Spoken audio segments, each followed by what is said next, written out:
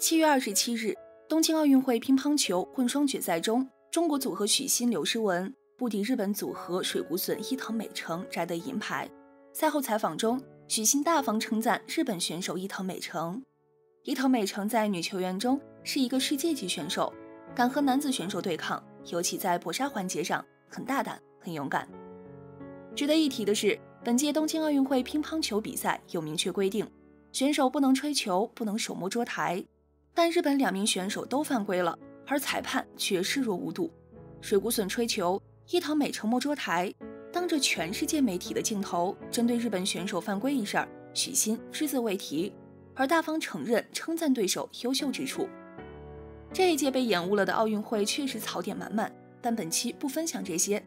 如果有朋友对本届奥运会的槽点或黑幕感兴趣，可以移步至往期视频观看。那本期究竟要说些什么呢？其实我发现我们很多人没有看懂东京奥运会，从何说起呢？我会一步一步解读，不妨一起接着看。回到许昕的采访中，我从许昕身上看到了有一种格局，叫凡事都能看到别人的优点，懂得为别人鼓掌。一个人的格局越大，心胸越开阔，越有容人之心，而格局越小的人，越是看不到或者假装看不到别人的优秀。特别喜欢一句话，一个有大格局的人，他们自然会在人群中散发不一样的气质，温和却有力量，谦卑却有内涵。一个人的格局藏在他的一言一行里。先来看看伊藤美诚在混双夺冠以后的表现，她的表情里充满了不屑一顾和满满的优越感。看完伊藤美诚的表现，再来看看中国举重选手侯智慧举重49公斤级金牌后的举动。在颁奖仪式上合影环节，侯智慧主动邀请银牌和铜牌的获奖者一起站在冠军台拍照留念。为了给其他2位选手腾出位置，侯智慧还特意小碎步往中间挪了挪。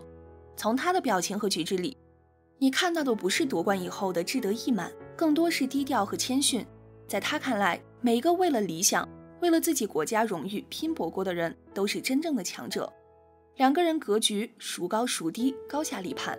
在侯智慧身上，我看到了有一种格局，叫不把优越写在脸上。真正厉害的人都懂得不动声色的退让，给人一个台阶下。其实不仅仅是许昕、侯智慧展现出了一种大格局。在体操比赛中，尽管中国选手肖若腾遭受了不公正待遇，拿到了银牌，却依然向拿到金牌的日本选手桥本大辉表示了祝贺。孙颖莎在战胜伊藤美诚以后依然谦逊低调，同样表达了对伊藤美诚的尊重和欣赏。在他们身上，我们看到的不仅是高超的专业素养，更为重要的是待人接物所表现出来的大国气度。因为东京奥运会火起来的，还有拿了2枚金牌的射击选手杨倩。杨倩一次又一次爆了热搜，不仅因为她拿了金牌，是清华学霸，还有一点，这个大眼睛的美丽女孩是个特别沉着又特别可爱的妹子。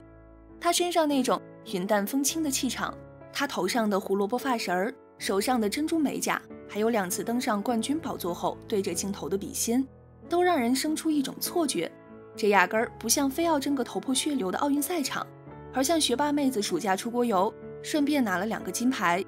真正的王者谈笑风生，一举成名，背后是无数个咬牙坚持的黑夜和黎明，但展现给外人的是毫无攻击性的温柔和沉静。奥运赛场一直是残酷的角逐、暗涌的博弈、厮杀的战场，但当中国冠军的微表情从过往的苦大仇深到今日的可可爱爱，我们看到的不仅仅是一张美丽青春的面孔，还有一个自信舒展的中国。在女子跳水10米台决赛中，陈芋汐和张家齐以绝对优势夺得金牌，也创造了中国跳水队这一项目的奥运6连冠。夺冠后，记者采访张家齐想要什么样的礼物，他直言不讳地说，还是想要芭比娃娃，还有妈妈做的菜。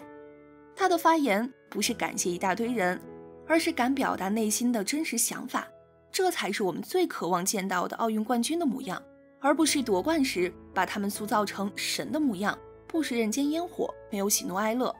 当他们说真话流露真性情时，又勃然大怒，极度失望，你怎么能这样？越来越多的国人正透过掌声和奖杯，看见一个人，一个鲜活的人，一个立体的人，一个有脆弱有坚韧的人，一个有伤疤有勋章的人，毕竟，真正的体育强国不仅有多元化的夺冠项目，还有包容性的民之民心。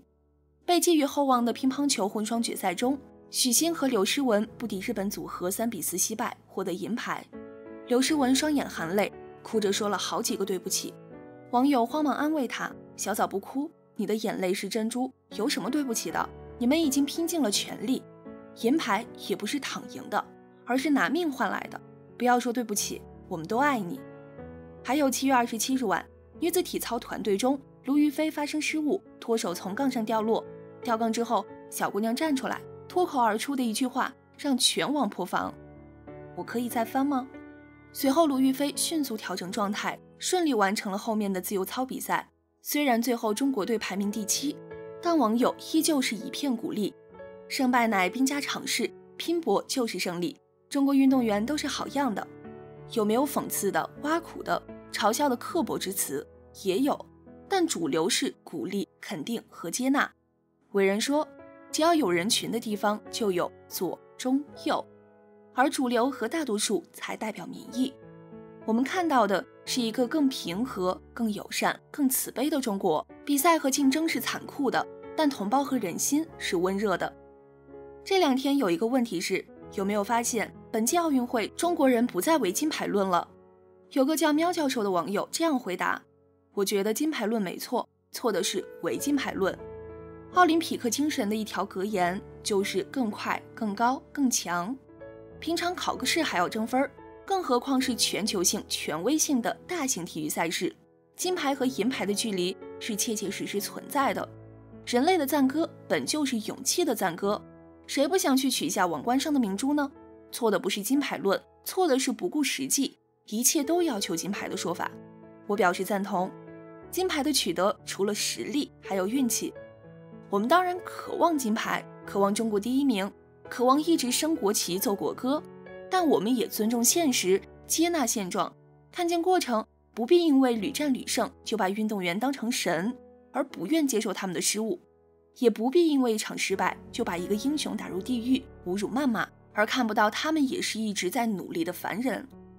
看到这里，肯定会有不少网友依旧会问：你们中国人难道不看重比赛的输赢吗？我想告诉大家，过往贫穷弱小的岁月里，我们是那么渴望被世界看见、承认和赞美，所以我们要靠体育赛场上的赢和奖杯来证明自己。如今强大崛起的日子里，我们已经有太多拿得出手的东西，无需太多证明，已经遥遥领先。我们褒奖那些为国争光的人，手捧奖杯的人，接受喝彩的人，我们也会拥抱那些黯然退场的人，中途受伤的人，败下阵来的人。因为功臣和败将都是替我们出征的同胞，都是比我们勇敢的英雄。今日中国逐渐强大，从体育、军事、科技、教育、医疗到经济的方方面面，今日中国人逐渐柔软，愈发幽默、真实、温柔、舒展、慈悲，到灵魂的角角落落。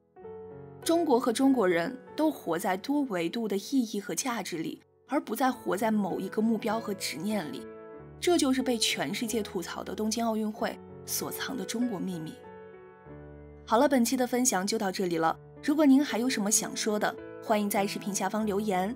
最后也别忘记点点订阅和小铃铛。那我们下期再见。